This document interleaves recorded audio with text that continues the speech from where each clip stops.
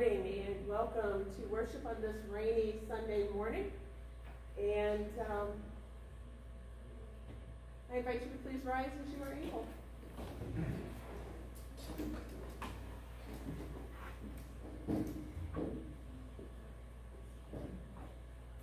Blessed be the Holy Trinity, one God, whose steadfast love is everlasting, whose faithfulness endures from age to age. Amen. Trusting in the mercy of God, let us confess our sin.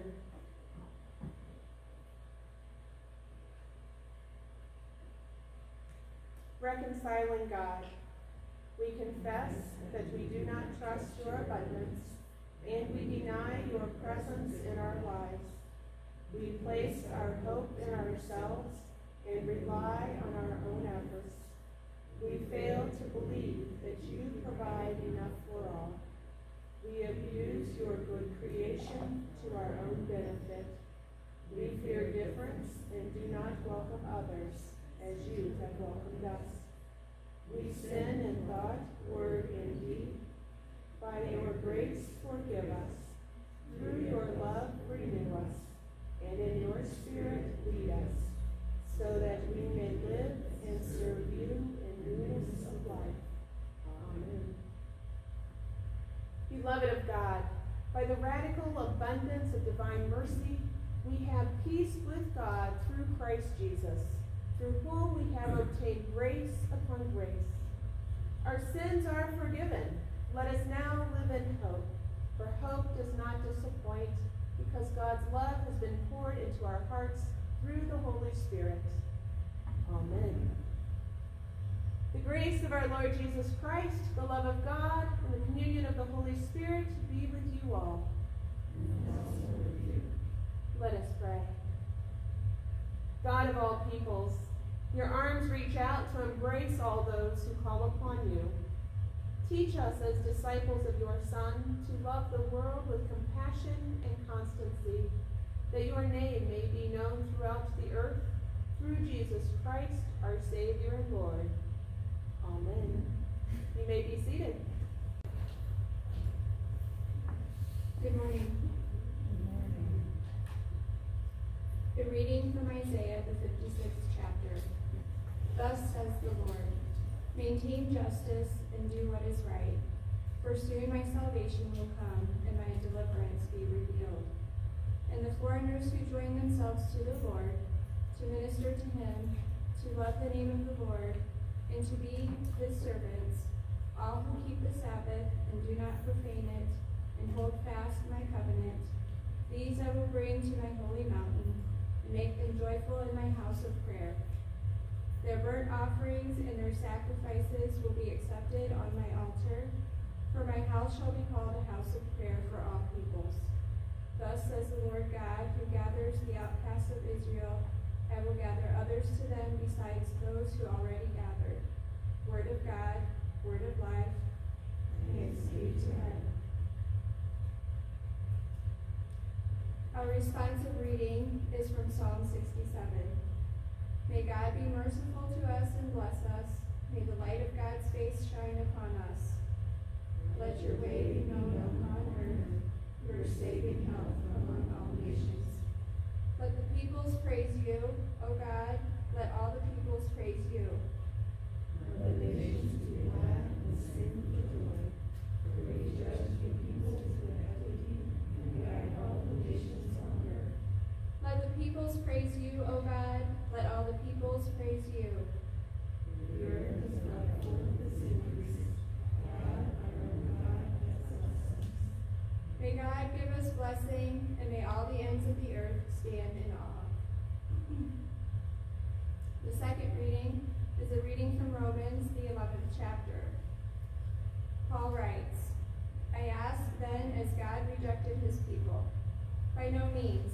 I myself am an Israelite, a descendant of Abraham, a member of the tribe of Benjamin. God has not rejected his people whom he foreknew.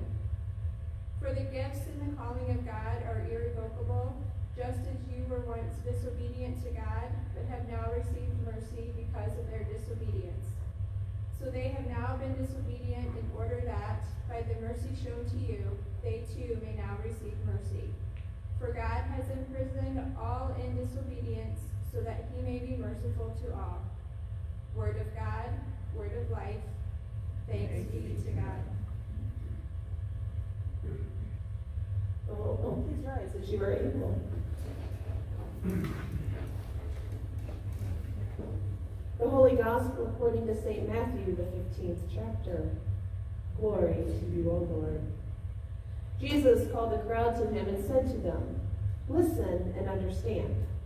It is not what goes into the mouth that defiles a person, but it is what comes out of the mouth that defiles. Then the disciples approached and said to him, Do you know that the Pharisees took offense when they heard what you said?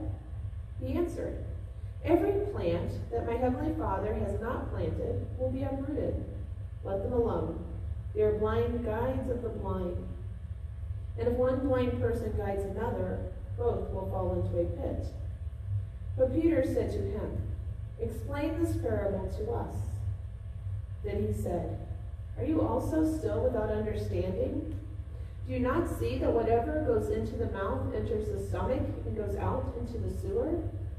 What comes out of the mouth proceeds from the heart, and this is what defiles. For out of the heart come evil intentions, murder, adultery, fornication, theft, false witness, slander. These are what defile a person, but to eat with unwashed hands does not defile. Jesus left that place and went away to the district of Tyre and Sidon. Just then a Canaanite woman from that region came out and started shouting, Have mercy on me, Lord, Son of David. My daughter is tormented by a demon. But he did not answer her at all. And his disciples came and urged him, saying, Send her away, for she keeps shouting after us. He answered, I was sent only to the lost sheep of the house of Israel. But she came and knelt before him, saying, Lord, help me. He answered, It is not fair to take the children's food and throw it to the dogs. She said, Yes, Lord, yet even the dogs eat the crumbs that fall from their master's table. Then Jesus answered her, Woman, great is your faith. Let it be done for you as you wish. And her daughter was healed instantly. This is the gospel of our Lord. Praise to you, Christ. You may be seated.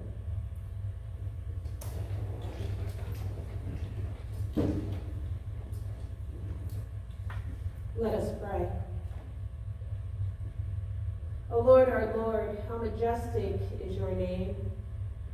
We give you thanks this day for the beauty of the sunrise this morning, for the rains that are refreshing the earth, for this opportunity to hear your word.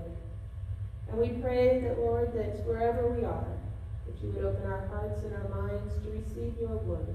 In Jesus' name we pray, and together we say, Amen. Well, our gospel reading from Matthew today picks up the story. Jesus fed the 5,000 men plus women and children. Jesus and Peter walked on the water. And now Jesus has traveled to Tyre and Sidon. Tyre was the main seaport for the Roman province. It was a prosperous city with pagan temples and twin harbors. There was a causeway that linked to the mainland that was built by Alexander the Great during his siege in the year 332 BC. And here is your trivia for today.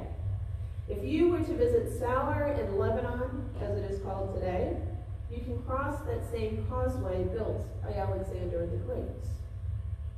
But in our story today, this is not Jewish territory. A woman approaches Jesus and begins shouting. And remember, the Jews and the Gentiles were considered enemies dating back to those Old Testament days. And here was a Gentile, a woman nonetheless, yelling at Jesus, a man. But listen to her words. She doesn't know Jesus.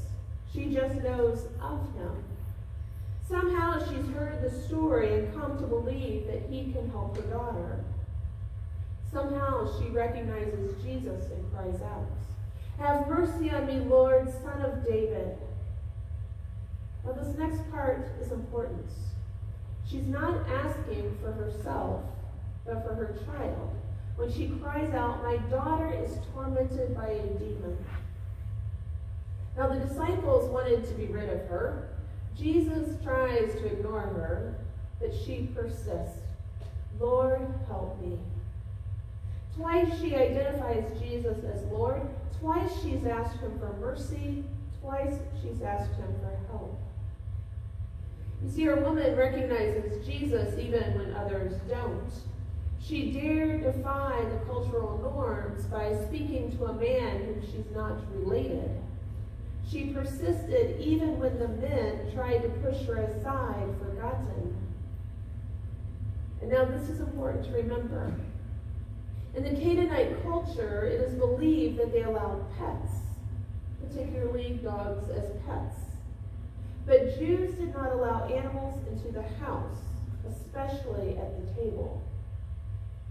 So we have this little exchange going that's troubled people for centuries. Jesus tries to say that he came for the people of Israel, God's chosen people, and she persisted. Jesus challenges her, saying that it isn't fair to feed the pets the children's food, and she persisted. And Jesus acknowledges her. He calls her woman. No labels, no conditions, just woman. And he acknowledges her faith. He says, "Woman, great is your faith." And instantly we are told her daughter is healed. Now this foreign woman recognizes Jesus for who he really is. This woman persisted even when the men ganged up on her. This woman, like the Magi and the centurion, were unlikely believers, but they recognized the Son of God. Their faith opened the door to miracles and wonders, reminding us that Jesus came for all people, not just a few chosen ones. This woman persisted, asking a stranger for help, and because of her faith, her child was healed. So which is it? Her faith in Jesus led to her persistence in seeking help, or was it her persistence that led to her faith? Or does it really matter? Our faith journey is not a linear journey. We do not start at point A and go to point B, but our faith journey has its ups and downs. There are times when it feels like our faith is sitting on a firm foundation, and there are times when it feels like our faith is washing away like sand on a beach. There are times perhaps we take our faith for granted, like when we don't read our Bible or make time for prayer, because we know that Jesus will always be there. But we also know that isn't true, that we can't put our faith aside for a later time or when it's more convenient. We need to continually grow our faith, to immerse ourselves in Scripture, to worship and to pray, just like we need to tend to our physical bodies every day. We need to care for our spirits daily. And then when the way gets tough, we can cry out shouting, if need be, to our Savior. I'm going to let you in on a little secret. Us Germanic Lutherans tend to be stoic. We don't shout in church. If we clap, it's always on beats 1 and 3. We try not to pray out loud because that's what the pastor's for. But Scripture tells us it's not only okay, but good to do those things. It's okay to have feelings. Look at the Psalms. It's okay to be persistent. Look at the mother today. God created us, all of us, including our emotions. So why would God be upset with us for expressing them? But here's even more of a challenge. It comes as we learn to listen to other people's emotions. It's so easy, like the disciples, to try to shut down others. We don't want to hear their emotions because oftentimes either we can't relate or it hits a little too close to home. And isn't that precisely the problem in our world today? We don't understand why someone else feels the way they do, or we don't understand the experiences we've had that might be different than our own, so we try to get them to be quiet. Like the woman, people are hurting. People are crying out, and in order to silence them, others yell louder. And pretty soon there's nothing but noise and anger and heartache, and in the midst steps Jesus. Into the midst, Jesus shows compassion. Into the midst, Jesus cares for a woman who is not the same gender, the same nationality, or the same religion. But Jesus hears her cries, and Jesus cares for her. So perhaps this is the real question for us today. How do we react to and show compassion to someone whose experiences are different than our own? In my human resource management class this week, the topic is learning to work internationally. Our homework assignment is to pick a country, to study their mores, to research their business philosophy and practices, and to create an introduction. Now, people and companies who work internationally succeed when they take time to get to know the culture first, when they learn and listen and accept. For example, Denmark is a group-oriented business environment. Networks are based on loyalty and longevity, often dating back to those relationships formed in elementary school. It is rude to be late, and it is rude to ask for favors. You build trust by building up others, and then when you are in need, the group will care for you.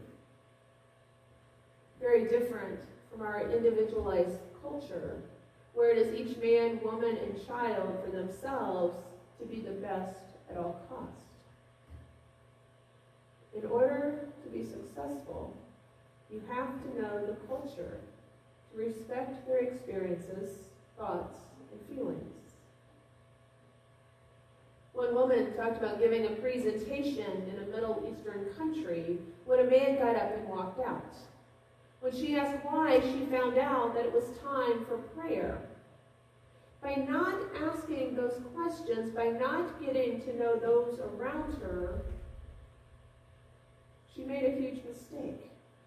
She created a great offense, one that cost lots of time and energy to repair. But she did, and they did. And she learned to build in prayer time to their individual meetings. She learned what it was to be open to conversation and building those relationships. So back to our reading. This woman, this mother, she persisted, as any of us would when it comes to our hurting children. Parents can relate to that. We understand what it means to cry out in prayer, even if it's in the dark, quiet nights alone in our rooms.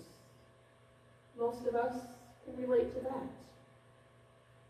We know that Jesus is Lord, Lord over heaven and earth, and that Jesus gave his life for our brokenness.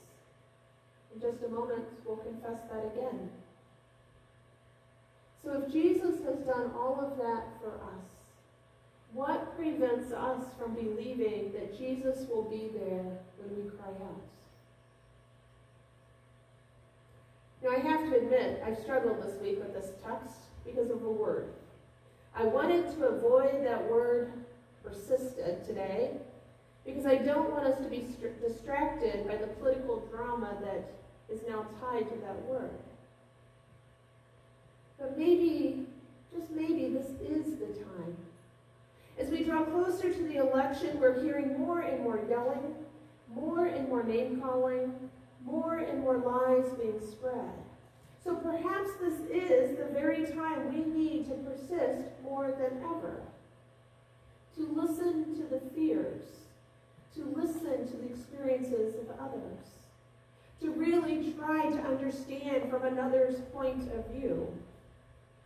And here's perhaps the hardest: to agree to disagree respectfully. And then to remember that God came to earth in human form so Jesus could love and heal Jews and Gentiles alike. So my friends, persist. Persist in all that Jesus has called you to do. Persist in growing your faith life. Persist in seeking God in prayer. Persist in loving and praying for both your friends and your enemies. Like the woman in our story today, never underestimate persistence in the God in whom she believed. Amen.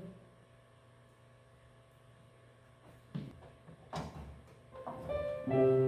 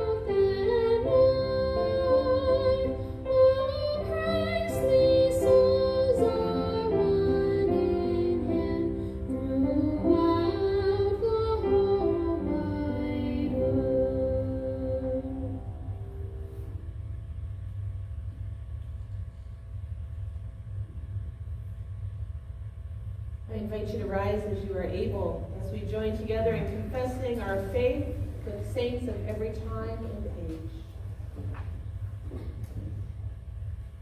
I believe in God, the Father Almighty, creator of heaven and earth. I believe in Jesus Christ, God's only Son, our Lord, who was conceived by the Holy Spirit, born of the Virgin Mary, suffered under Pontius Pilate, was crucified, died, and was buried. He descended to the dead. On the third day he rose again. He ascended into heaven. He is seated at the right hand of the Father, and he will come to judge the living and the dead. I believe in the Holy Spirit, the Holy Catholic Church, the communion of saints, the forgiveness of sins, the resurrection of the body, and the life everlasting. Amen.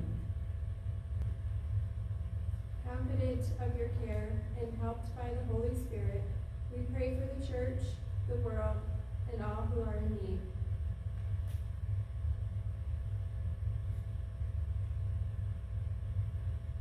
Lord, you gather the Church to be part of your mission as ambassadors of Jesus Christ.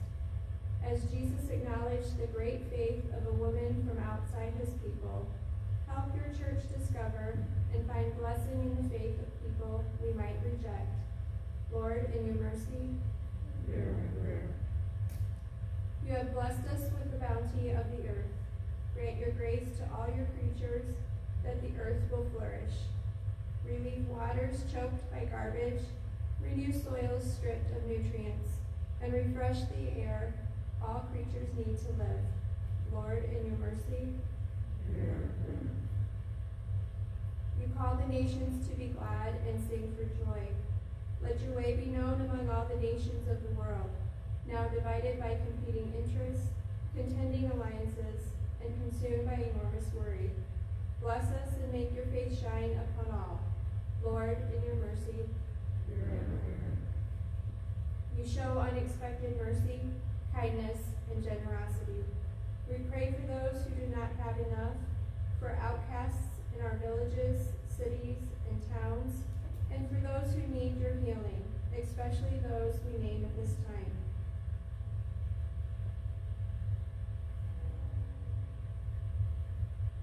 Lord, in your mercy,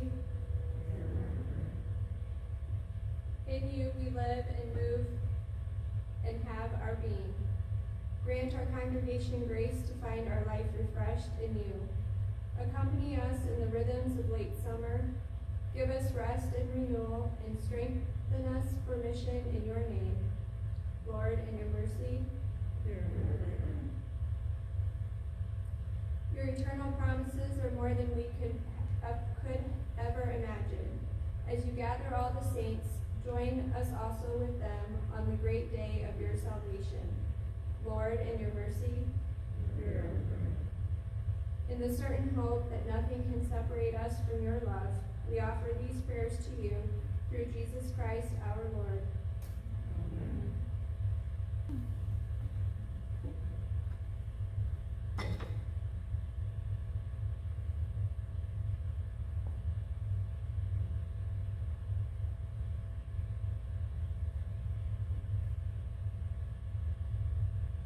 The peace of the Lord be with you always.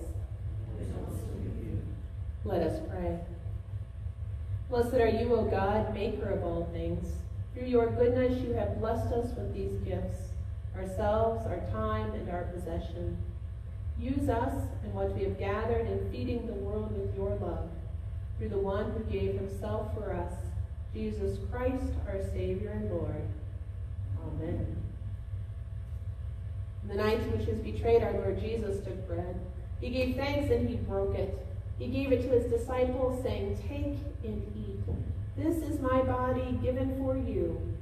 Do this for the remembrance of me." Again, after supper, he took the cup.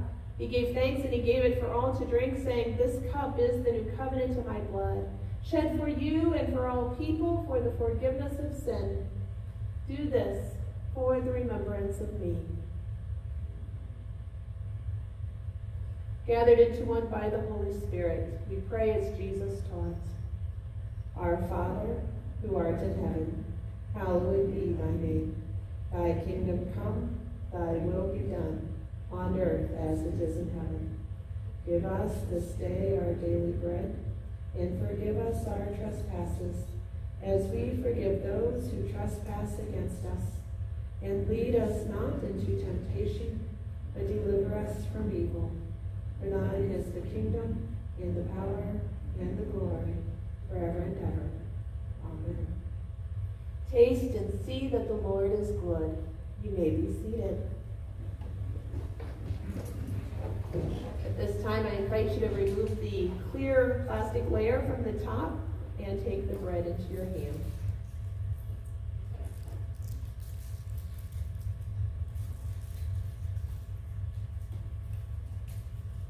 This is the body of Christ given for you. Take and eat.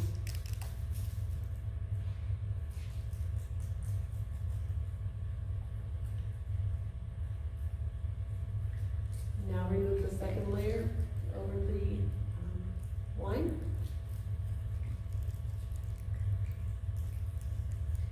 This is the blood of Christ shed for you. Take and drink.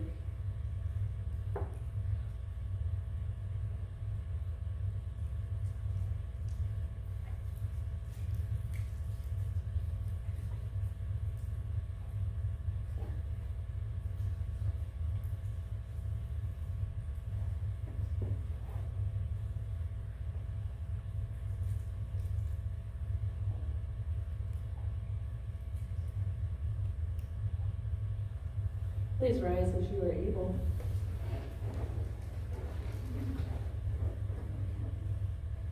The body and blood of our precious Lord and Savior Jesus Christ strengthen you and keep you in his grace.